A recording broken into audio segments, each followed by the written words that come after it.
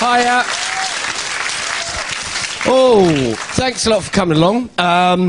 Tonight's show is about the Tube, is about railways, is about the Labour Party and fuck-ups in general. And I know people who will be watching the show who are not from London are going, why are you talking about the Tube, which is in London? Well, 3 reasons. Firstly, it carries as many passengers as the rail network does in a year. Secondly, people who visit London use it. Thirdly, Tube privatisation is the biggest flagship going. This is a flagship policy. And if they sink this one, we're on a roll.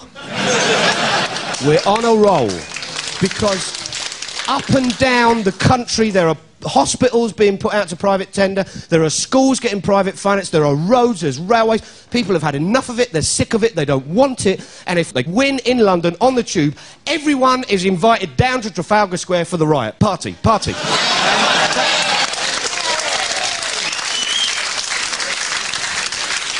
People don't want the Tube to be privatised. Prescott is the architect of Tube privatisation. John Prescott. Like he fucking uses it. Do you know what I mean? I travelled during the rush hour on the Tube. I would know if John Prescott was there because we'd feel his presence. John's on, everyone. Squeeze in. He doesn't even know what the fucking Tube is. He probably sees people disappearing into holes in the ground and thinks it's a nostalgic reunion for the mining industry we used to have. Driving past. The thing about it is, when you privatise a rail network like the railways or the Tube, you fragment it. You get all these different companies to do this, and everyone has to talk about whose responsibility is, who's doing that. I'm renting from you, you know, you're renting from me. This is going on. And this is the thing. We met a guy, right? This is kind of like a really just small example, but I think perfectly illustrates it. We met a guy called Danny McNichol who gave us a ring. And he used to work for British Rail up in Derby, and he used to work on the track. And he had an accident at work, and there was a van drove into a ditch, and he had a back injury. Balfour Beatty took over the running of the contract. When he got better and was able to do light duties, Balfour Beatty said they couldn't find him a job. So he couldn't go back to work. But they wouldn't sack him. So he can't work, but he can't be sacked. And every week, Balfour Beatty sent him a paycheck with the grand sum of naught. Every week, he got one of these. In fact, I'm fibbing slightly. Danny, by the way, has got boxes of these things. One of them here is for naught. The next week, I don't know why, he gets 7 pence. And then he's down to naught again. And I said to Danny, what did you get the 7 pence for? He said, I think it was performance related.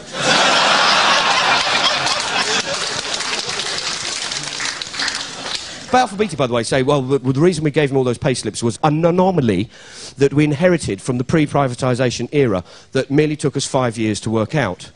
Right? Now, Danny, he took them to a tribunal because he's a feisty bastard. He actually formed a band called the Balfour Beatty Won't Let Me Go Back to Work Band. And he used to tour it around pubs in Derby. I thought it was magnificent.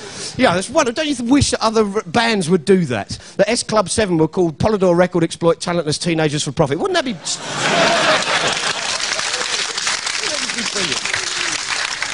So anyway, Danny, right, he wins his tribunal. He takes him this long to prove that Balfour Beatty are his employer.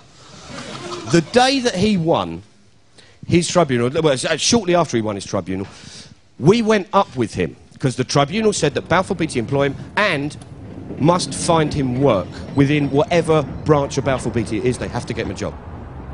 This is Danny McNichol, who's presenting himself for work today. Yeah. And he's come here to see if he can get his work.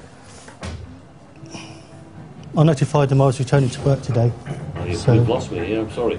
Danny, yes. Do you want to explain? Can you turn the camera off, then? So we crossed the corridor into another bit of Balfour Beatty. They said Balfour Beatty, they said Balfour Beatty Projects. Danny McNichol reporting for duties. You're not supposed to be meeting Tracy Harrison, are you? Am I? Personnel manager. Personnel? She might be handy, though. Then we went into another bit that's Balfour Beatty track maintenance. And we said, oh, Balfour Beatty, ready for Danny to start work again. The tribunal said that Danny should be sorted out as soon as possible. Right. And Balfour Beatty were responsible. Okay. And so Danny's sort of merely reporting for work, because that's the ruling from the tribunal. And they said, no, don't know anything, sit there. Another bloke says, you've got to go. Then someone says, you've got a phone call for you. I'm like, what? So we're in this weird Franz Kafka nightmare with hard hats, right?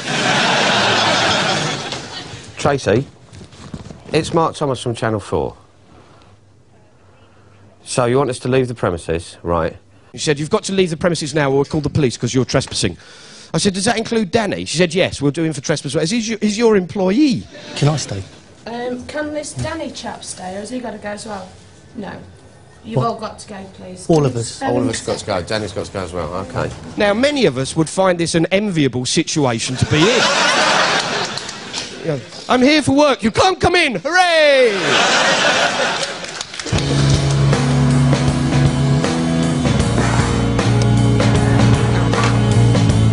So, we go to Balfour Beatty Regional Head Office, and to prove that Danny is capable of light duties, we have a flatbed truck with an office fully equipped on the back of it.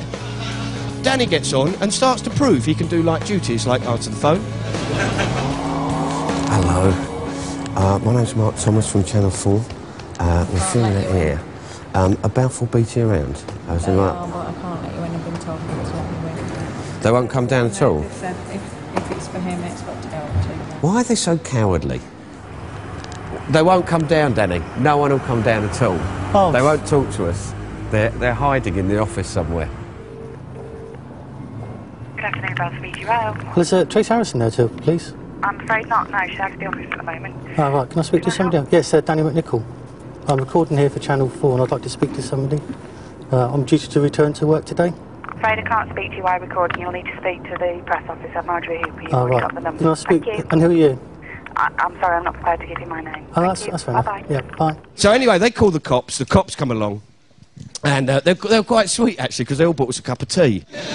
We got chatting to the cop, and he said, look, what do you want? I said, well, I want Danny to get a job. We're not living in fairy tale world, are we? What's going to happen? There's debates there. They're not going to come down and say, right, come on, Dan, come on in. Obviously, you and Danny are here for a reason, and, you know, I appreciate why you're here. Right.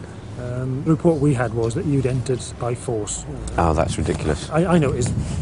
I spoke to the officers, and I'm happy that there was no forced entry. He said, but you've got to move on. I've got things to do. They've got things to do. You've got things to do. You have to move on. And listen, you know, I hope Danny gets his job back. He's a really nice copper. We'd quite like them to come and talk to us about it, but I mean, at the end of the working they're not day, going 'cause, you know, to. They're you're not not gonna going have to. They're not going to go. They're not going to do that. They don't want to come out and talk about it because they're rightfully embarrassed by the situation. In fact, I phoned him on Friday just to say, look, we're including a bit of you in the film, and just a really courtesy call to let you know. He said, oh, thanks a lot. How's Danny? Has he got his job back? And I'm like, oh, don't make me like you. No, don't. That's just not fair. And he said, why did you choose Danny? He said, because there must be thousands of people up and down the country like this. And I said, that's precisely why we chose Danny. And this is the result of rail fragmentation. This is the result of it. This is what happens to it. This doesn't include anything to do with sort of like passenger safety, accountability, effectiveness, you know, reliability. And you go down to the tube, you know, because fragmentation has worked so well on the railway. You go down to the tube and Gus MacDonald, Lord Gus MacDonald, is now Minister for Transport. Now this is Gus MacDonald, who was Clydeside shop steward, red activist, who one day must have left work and said, I don't know, they're shutting down the shipyards. There's nothing for it but for me to go down to London to see if I can find work in the House of Lords. And join the vermin in ermine. So he gets down there, and he turns around and said, when the railways was fragmented under the Tories, this was a disaster. A little bit of fragmentation under the Labour Party, with the tube, will be fine. The thing they're doing is privatisation, but they call it the Public-Private Partnership, or PPP. And they say, no, no, no, no, no, no. No, it's not privatisation. It's a public-private partnership. Yeah, it's different. It's a partnership, you see. It's not a partnership, it's a forced marriage. A couple of years from now, John Prescott will be on the telly talking to Martin Bashir going, there were 3 of us in this marriage. And this is the amazing thing. The Labour Party say, no, it's not. As a Labour government, no, it's not privatisation. It's a public-private partnership. And they have this amazing trick, the Labour Party, of managing to look different and yet the same. At the same moment in time. Very much like the third Oasis album. And you think this is incredible because they say, no, no, no, it's not privatisation. It really isn't. Now we're giving you son of PPP. We had talks. And now we're putting those PPP plans on the shelf and we will find a new enhanced PPP. Son of PPP. George W. PPP. It's not if the tube is broken up. There's a bit of when going on here. They've already split the tube up into 4 distinct companies. 3 of London Underground and 3 other distinct companies that are running it as if it was privatised already. And this is in preparation. It's called shadow running. It's in preparation for privatisation. And these companies that they've split it up into are called infracos. Some bright person at the DETR went along to an advertiser and said, look, we need these companies. They're called infrastructure companies. We need a snappy name for them. What can you do? Infraco, you're a genius. What should we call a cup of tea? Kata. I'm working with a maverick. I really am. Rack out another line. Let's pat ourselves on the back. And these infracos, well, they're the bits that are going to be sold off to the various consortiums. They're already in place. Under the old stupid state monopoly, if something went wrong with the tube, somebody would phone up and go, something's wrong with the tube. And they say, what? And they say, that. And they go, right, I'll get X to fix it. Right, sorted. Under PPP, under the proposals that were on the table last week, if something goes wrong, they'll work out whose responsibility it is and how much it will cost them. And they won't just do that silly thing of phoning up. This is the chart to show you whose responsibility it is. Can I have my stick? You have to go through all asset failed, not available, is service disruption, report to line control, fault attribution process. That's where they all sit around going, well, whose fault is it? I don't know, it's yours. No, it's yours, it's not in mine. Look through the contract. Oh, fuck it, spin a bottle, truth or dare. Come on, whose is it? That's the route you have to go through. They've also got this thing, how to work out train and carriage ambience. Station and train ambience. Audit of train, quality of ride measures. Train lighting, on-train noise, PA audibility, ride quality, heating and ventilation.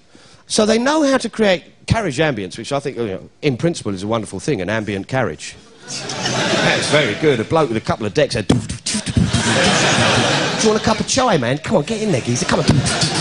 Yeah, a little mirror ball, someone standing at the end going, no, it's too commercial now, isn't it? You know what I mean? So anyway, we thought, I like this idea of ambient carriages.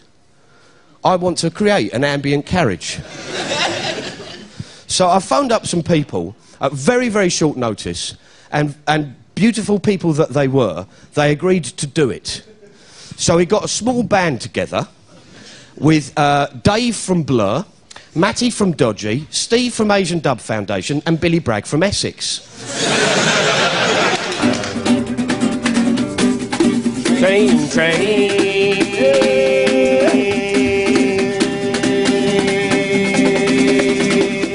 But you know that already they've split the tube up into 4 companies to run it ready for privatisation. It's going to be a nightmare if it's privatised. Yeah, basically.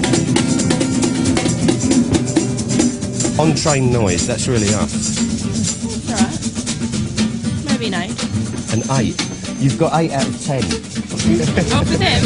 I'll give them 9 out of 10. Oh, 9? 9 out of 10. On-train noise, that's us really.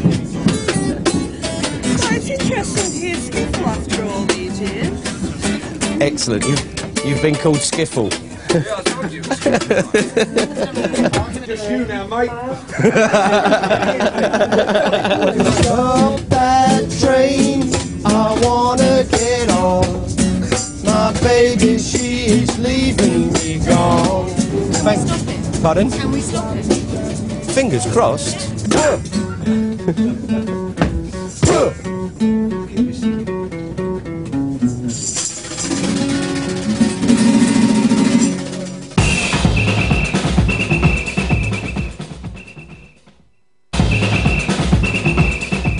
This is the Health and Safety Executive letter to London Underground. It's dated the 12th of January 2001. This was when essentially they rejected London Underground's rail safety case. And some of the things they say here are quite interesting. This is a good one. Competencies are not defined. There are no indication as to who does what on a daily basis.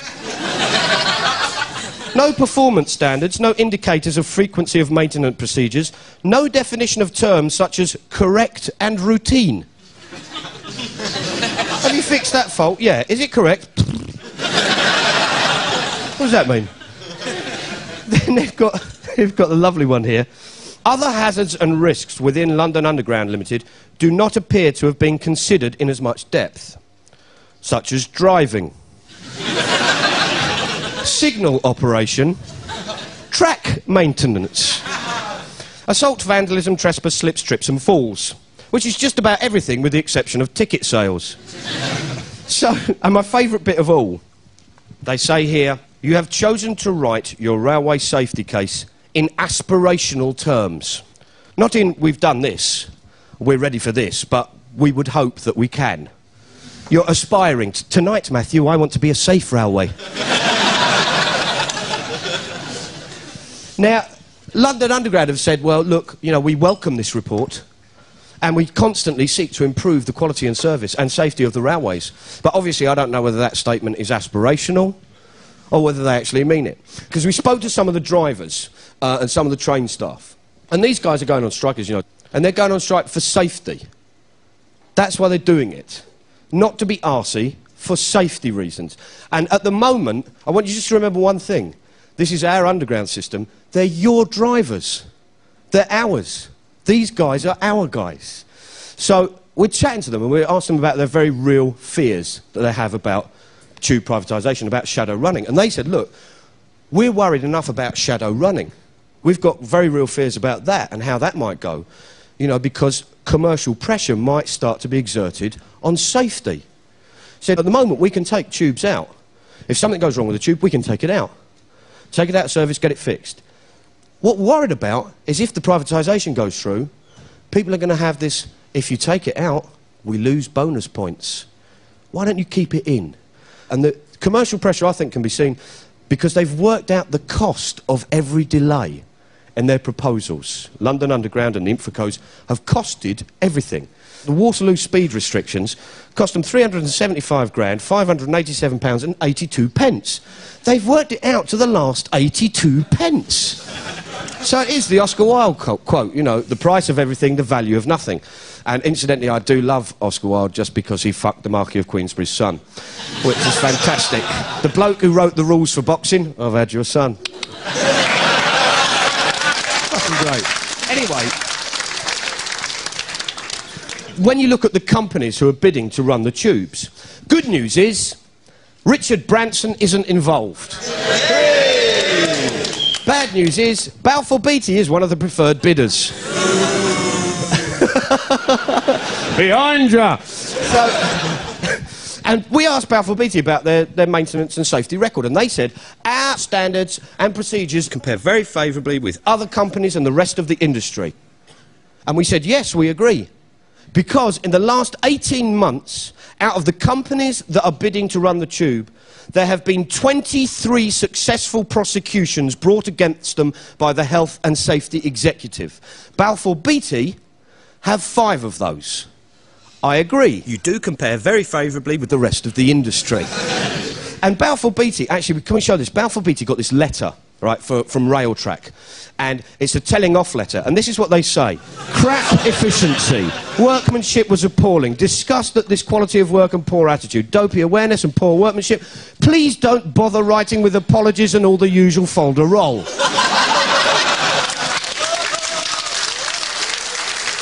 Now, when Railtrack tell you off like that, yeah, that's the equivalent of just standing outside Balfour Beatty's office and going, you're shit, and you know you are. And Balfour Beatty said, yes, but at the same time they sent us that letter, we got a lovely letter from Railtrack on the same sort of area, working on the maintenance, and they said that our workmanship was marvellous, it was professional, they were really impressed by the conscientiousness of the workers there. And we said, that's precisely the point with fragmentation. You can be shit and brilliant at the same time. You can actually do that, and that is the keynote. It's the same, but different. It's shit, but wonderful. And this is the whole way it works, right? Because the companies that take over the tube will be judged on their performance. The authorities will judge their performance to be a success if they manage to bring their performance levels in at 5% lower than the current ones. So if they fuck up, they've succeeded. We're shit, but we're brilliant. Hooray!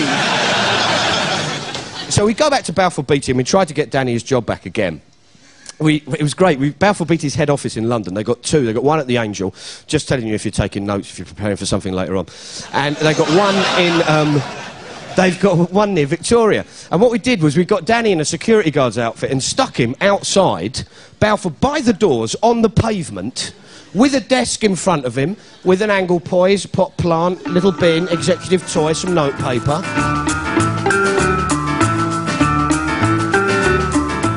Danny had a bit of trouble with Balfour Beatty. Oh, right. And he's recently won his tribunal to say that Balfour Beatty actually are his employer and should provide him with work. Yeah. And so Danny's here reporting for duties after winning his tribunal.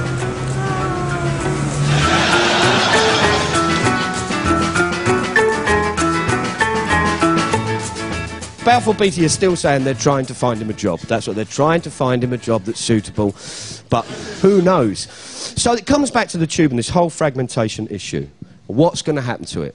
Is Prescott going to try and sort of like fudge it? Is Ken going to sort of like stab us in the back? Because they were elected. Ken was elected on a clear mandate.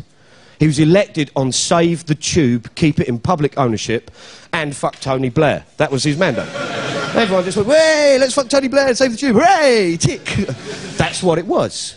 You've got Bob Kiley, who's this American that's been brought over by Ken to be his commissioner for the Tube, and he's this maverick who's going to go in there and sort it all out. The man who was called in and sorted out the New York Tube and just happened to work for the CIA in his spare time earlier on. You think, well, that'll be handy. He'll be used to dealing with ruthless right-wing bastards like Prescott, so he should be fine. So, you know, I said that the whole thing was about we're shit, but we're brilliant.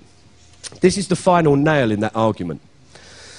The consortia that are bidding for the infracos, they're now saying, one of them is now saying, if the government changed the PPP plans, the privatisation plans, too much, they will take the government to court and sue them for compensation for 30 million. If all infraco companies do that, so that's nearly 100 million quid we will get sued for just for keeping the Tube in public ownership, the thing that we want. Which is a bit like saying to someone, give us 10 quid or I'll mug you.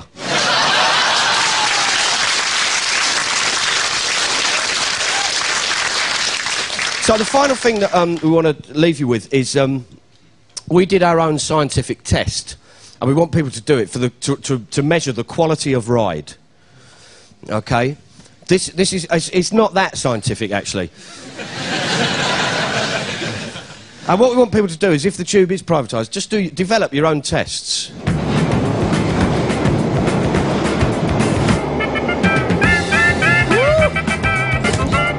Honestly, you can't hold this, Jerry.